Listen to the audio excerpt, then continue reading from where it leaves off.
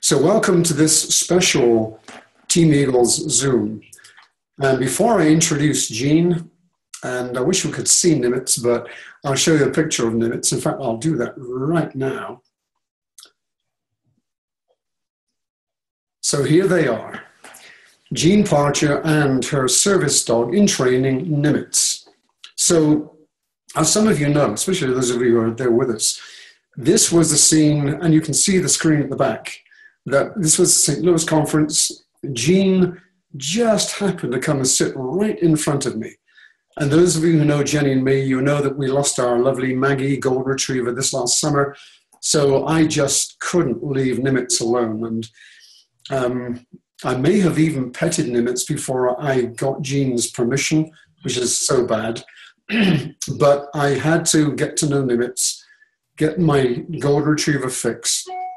And then I had to ask Jean why it was that Jean, who looks so healthy, why she has a service dog. More of that in a moment. But for now, I don't think Sarah is on. Let me just double check. I did mute everybody, so I don't imagine she's on. No, okay, so Sarah Wall also was delighted, as I was, to meet with Jean. And Sarah sent me a lengthy email explaining why this was such a meeting made in heaven, literally. And Jenny, I'd like you, if you're unmuted, to read what Sarah sent. Is that okay? Yes, absolutely. And I think I am unmuted, as you said. While Jenny's reading this, I'm going to show you a few pictures of Sarah's kids and Sarah herself. Okay. Well, first of all, let me tell everybody that Sarah is quite an amazing woman. Sarah has adopted 4 special needs kids. And since 2005, that she's actually fostered 35 different children. So she really has a very, very special heart for kids. But as Mick said, she was so hoping to get on our call this evening, but she did send this email explaining why, even though she would really make her best effort, that it might not happen. And she says, "My inability to attend is a perfect illustration of what goes on for families with kids with severe food allergies. Because of the daily weight that I carry as a result of having one child with EOE, which stands for get this right, eosinophilic esophagitis, something close to that. Anyway, I'd never heard of it before. One of her children suffers from this condition, and the other 3 children have gluten and dairy allergies, as well as other diagnoses. I cannot be away from them on a festival evening like this one. My protective senses are activated, and my daughter will be tempted in more ways tonight than we can ever imagine. It feels so unfair to be 4 years old and have to be without so much. There is danger. It lurks everywhere for my daughter, especially since she has 10 food allergies. We strictly avoid corn, gluten, dairy, eggs, soy, chicken, tree nuts, fish, shellfish, and oats. At conference, I was drawn to a welcoming, fluffy, golden creature called Nimitz, whose wise animal spirit reached for my heart. Little did I know that meeting Nimitz would open my mind to the possibilities, the potential freedoms that could belong to my daughter and me someday in the future. The strain of food allergies is so personal for me and my family. I decided to live without the same foods that she must avoid to allow for a shared experience. I choose to avoid foods, and it's so hard. It drains me, it challenges me, and it's my choice. I cannot imagine what she goes through each day. Her little tears are just a small testament to the challenge that she faces. Her bravery astounds me. I am so proud to be on this journey with her. Meeting Jean was an opportunity to link my daughter to someone like her, a shared experience not by choice, but someone who lives with the same weight, the same challenge at every party, event, and get-together.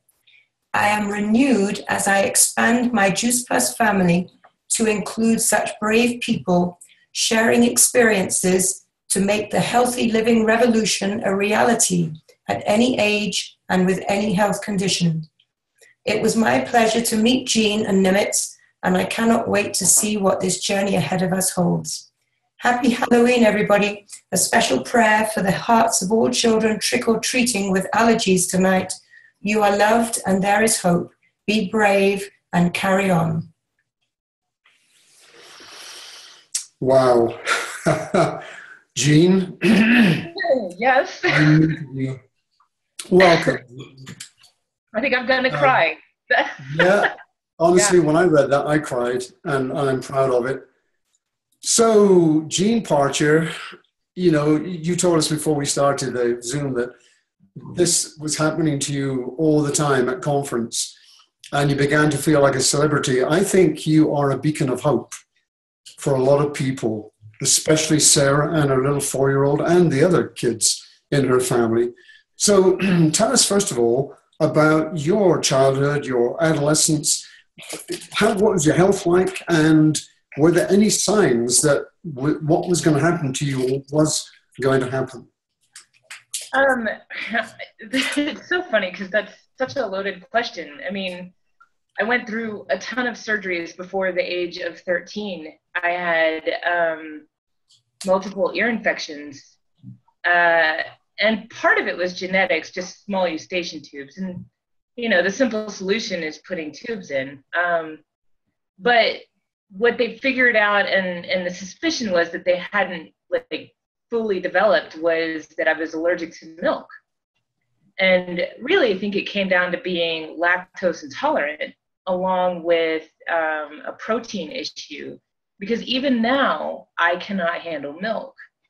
So I'm completely lactose free, or I should say completely milk product free, and cheese free, because the protein in there is what we have discovered over time that is what sets off part of the problem.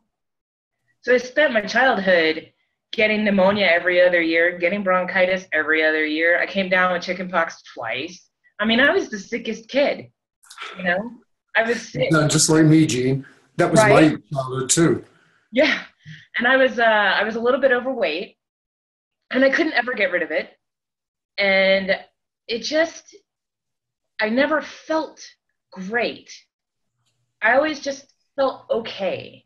And I was moody, and I had a temper, and I am pretty certain that was brought on by foods and things that my body was irritated by. And so that was early life. I mean, that was all the way up through adolescence. And then things kind of cleared up in my early college years, you know, those early 20s. But then, in your early 20s, you think you're invincible and you can do anything. So, so I made it through that, but I still got sick a lot. I still came down with every virus that went around the school, and I was constantly fighting allergies and whatever. And it's not just food-based. Like, I'm highly allergic to mold, airborne pollens, trees. Did you know this then? I knew a lot about the allergy portion of it, and I knew that I was a sickly person, and I knew that I would never be like really athletic or really healthy. That was my state of mind at the time, because that's how much I had accepted being sick as a part of my life. And so I'm muddling through, and things are okay, and stuff is clearing up as I'm getting older, you know, early 30s, I'm doing all right. You know, I've got stuff managed. And when I was about 35, and I was getting ready to go through my master's, actually, it was right in the middle of my master's degree for counseling, when I was stopped cold in my tracks. One day I'm at work at my graduate assistant job at the university, and the next minute, after having a piece of pizza, just a piece of pizza, and I was totally cheating on that lactose piece, and I knew it, but I was going to do it anyway because I was craving it. So it's just it's just an example of, I can't stay away from the things I should stay away from. So I ate that piece of pizza, and then within 30 minutes, I was sick as a dog. sick as a dog, and we could not figure it out. And I went to the doctor every day for the next month as they tested me and tried to figure out what was going on, and kept eyes on my symptoms and everything. And that was the first time that I really had a full body reaction to everything that had been going on. So, shoot, my tower garden is going off. I hope that doesn't interrupt the recording. So my body started reacting, and basically I developed a rash from like the neck up. They thought I had lupus for a while because that's how I looked. You know, I had that butterfly rash going on across my cheeks and my nose. My joints were on fire, and I was cold. I was absolutely cold, and I was miserable, and I was so swollen. I'd actually gained 10 pounds in fluid. Oh. And I hadn't even gone to the hospital, and I wasn't doing anything dramatic. And they thought, well, okay, maybe you've got mono, maybe you've got, you know, like they were just going through everything trying to figure this out.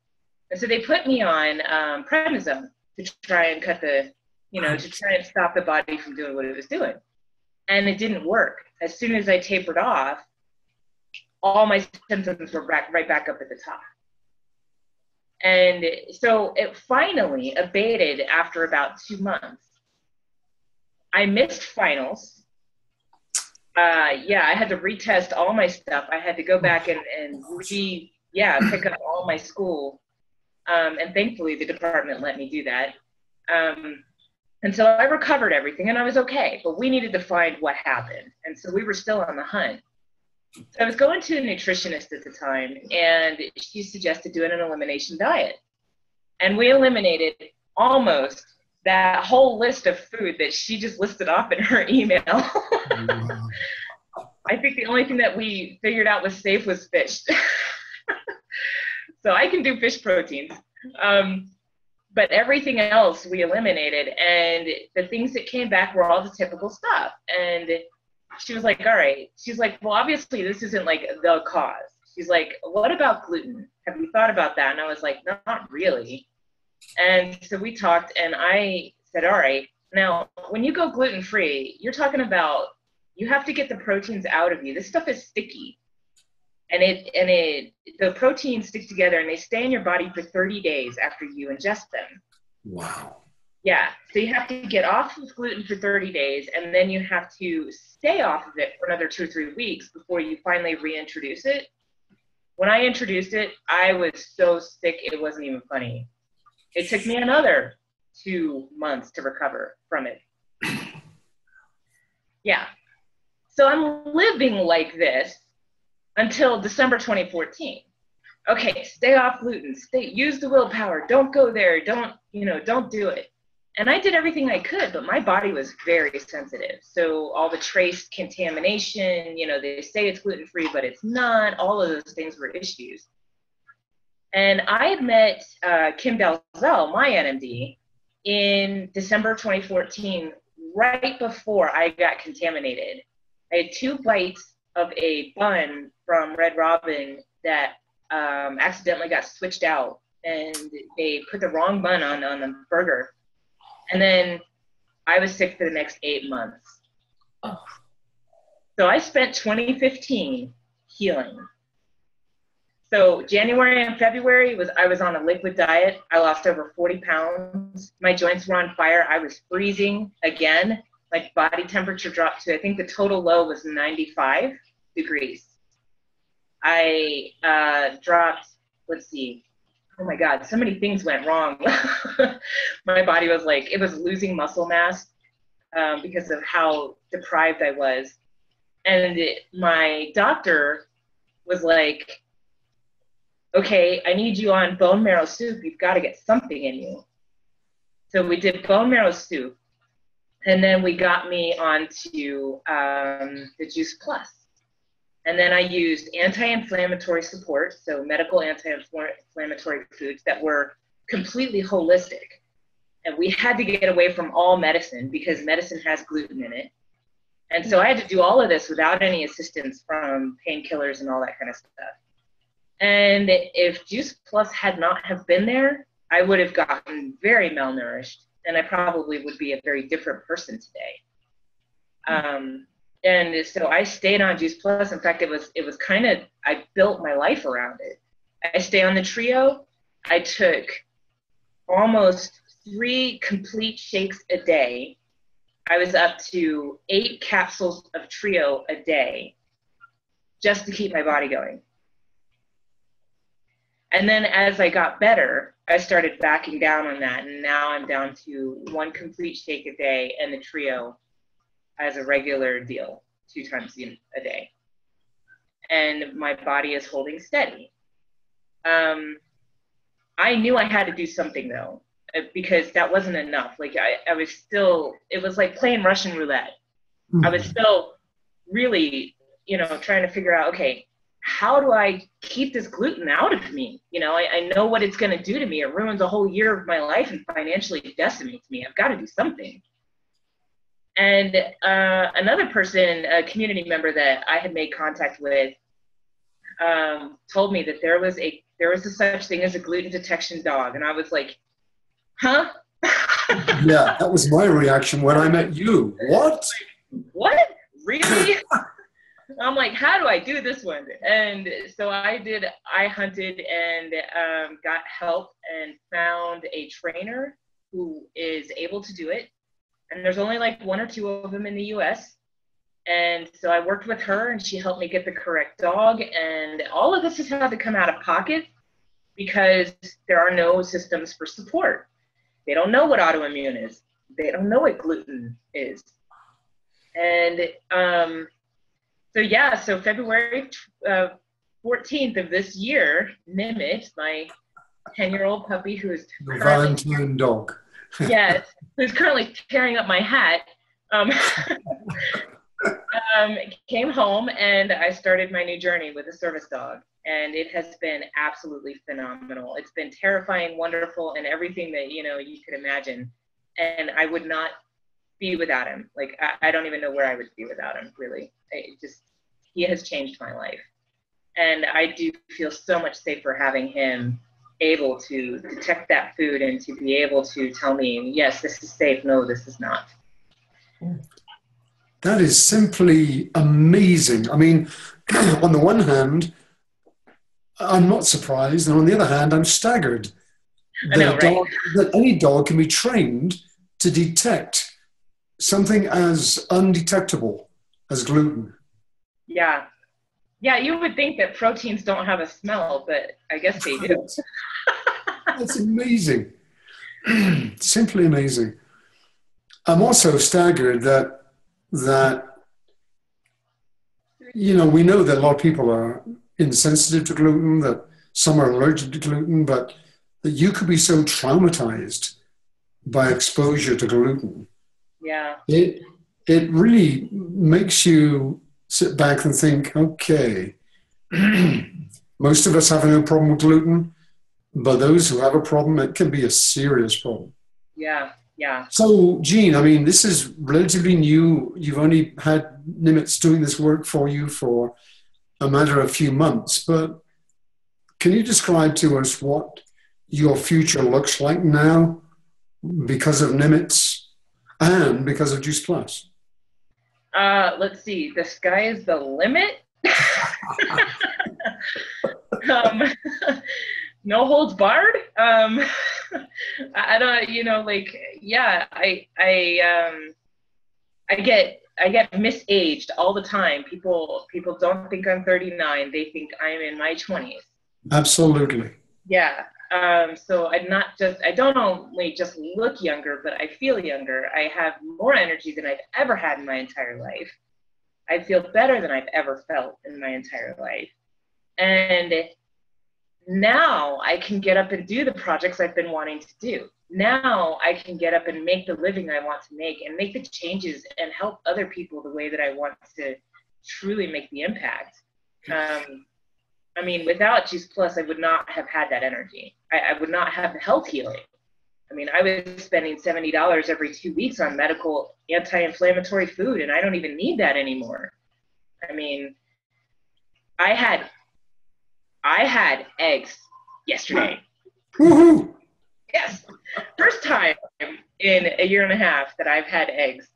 and I didn't react.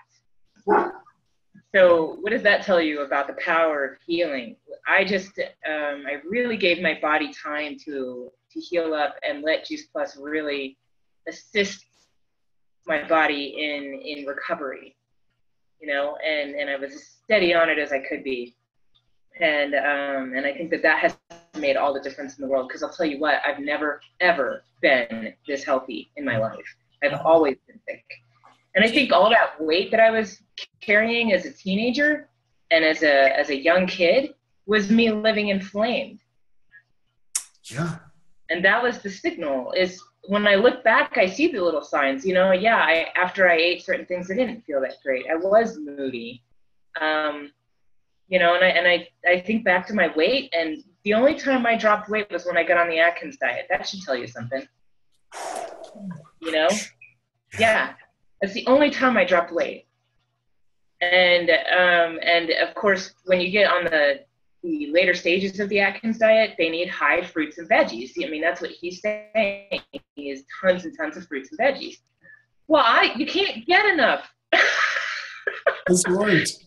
Yeah, you can't get enough in today's society to meet what he was saying, which was exactly what we say today. You need 13 fruits, 13 servings. Not happening until Juice Plus walked in. Okay, I'm going to unmute everybody, and I encourage you to ask this vibrant, enthusiastic, healthy, young owner of Nimitz, the service dog, anything you want to ask her. And please don't hold back, because this is a time not to be missed. Probe, ask her questions. Get her to tell us more. Okay, I'm going to go first, if I may. There's a lot of background noise. I unmuted everybody, but Wow. All right. Can you hear me? They weren't in. I can hear you, Jenny. Well, Go we ahead. can hear everybody else. Hold on a second. Yeah, mute I'm everybody trying to else. identify who's making the background noise. So I'm going to mute everybody except for me. It makes me feel very special. I have to mute everybody and then unmute Jenny first, Okay. and of course Jean. That makes me feel very special. Okay, so you go first, Jenny. Yes, Then Jean, I'll unmute you have the most amazing story there, and I had not heard that in full at all. So, I mean, just incredible, and thank you so much for sharing. And I know we should really be talking more about Juice Plus and the impact that that's had on your life, but I'm sure a lot of people like me are just dying to ask you, how does Nimitz let you know if you have some food close by that has gluten in it? What does he do? So he will put up a paw, and he'll okay, so I'll put the plate down in front of his nose, and then he'll put up a paw and say, you know, that's his signal that says there's gluten in there. Oh. And then if I put the food in front of him and then he turns his head to the side, he's saying there's no gluten in there. Wow. So that lets me test anything, because even cross-contamination will let me get sick. So there could be gluten on the plate that's contaminating other parts of the food, and then that'll, you know, that needs to be dealt with. So, and once something's contaminated, there's no going back. So I usually end up having to get a fresh plate. Well, you have an incredible dog there, and I tell you, Juice Plus is also an incredible product. So thank you for sharing that. If you want to open up the line, if anybody else has a question. Yes.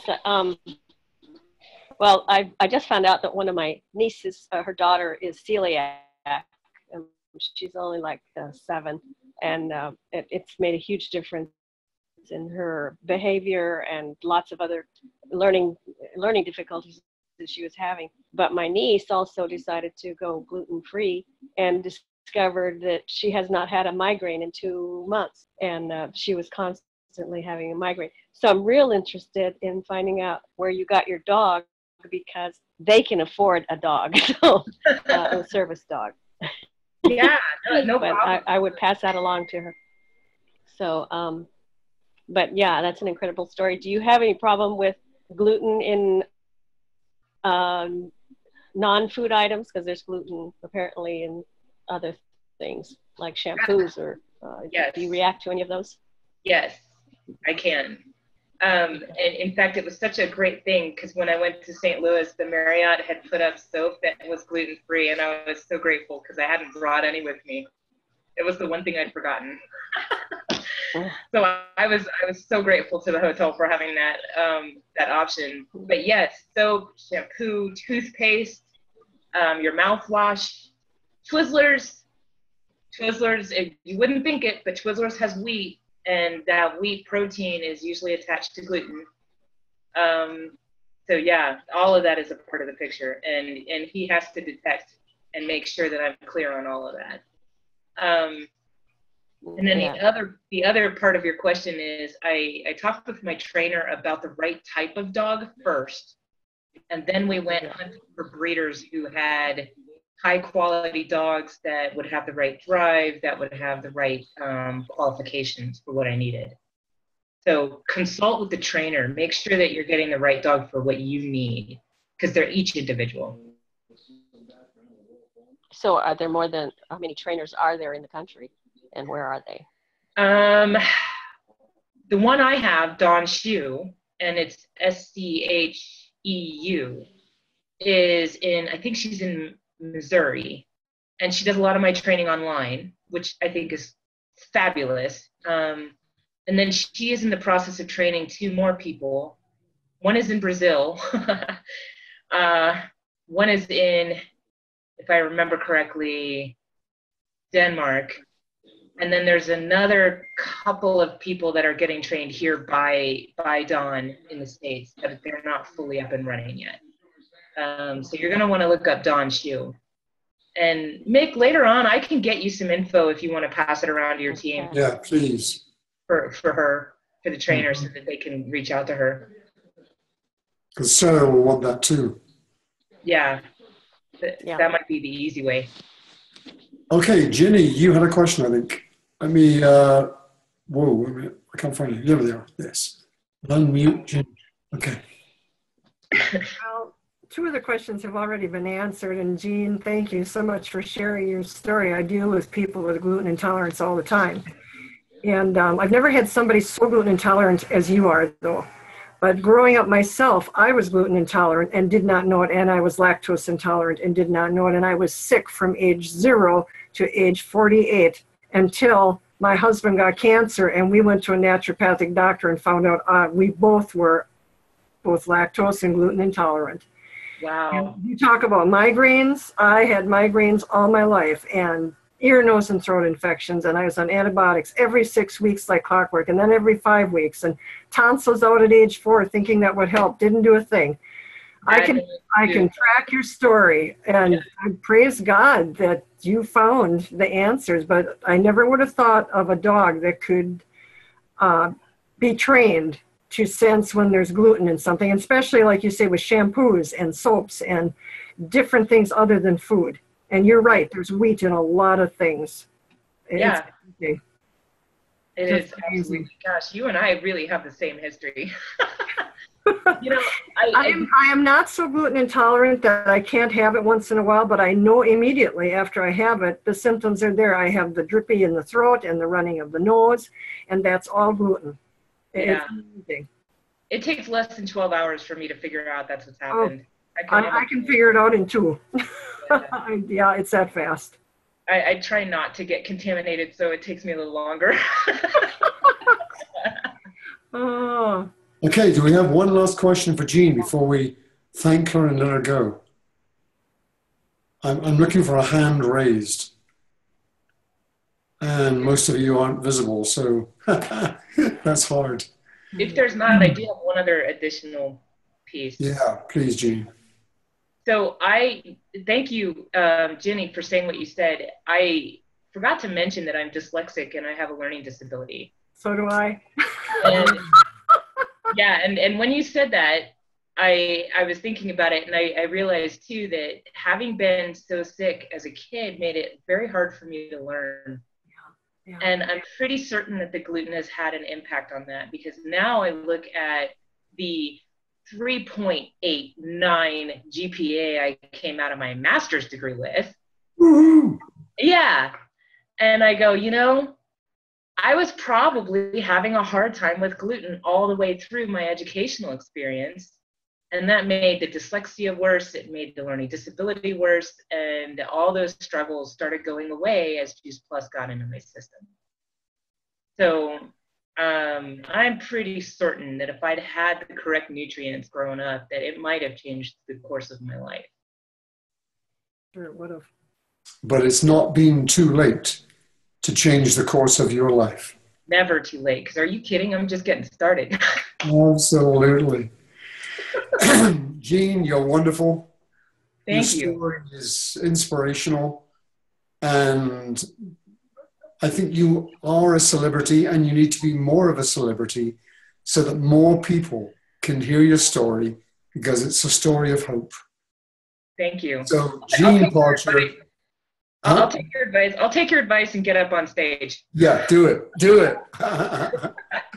Do it as soon as possible. NMD next year, right? Right. Yeah. You guys heard me say it here. Oh, God. Okay, Jean, thank you so much. You're special, and we'll be in touch. You'll send us more info.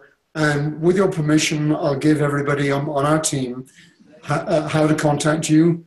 Absolutely. And I would ask them only to contact you if you can help them the way I know you'll help Sarah and her family. Absolutely. Yeah. So, you know, totally inundated. No, it's okay. It's part of what I do as a counselor, and I would never turn anybody away from questions. So please ask away. It's okay. Fantastic. Bless you. Thank you.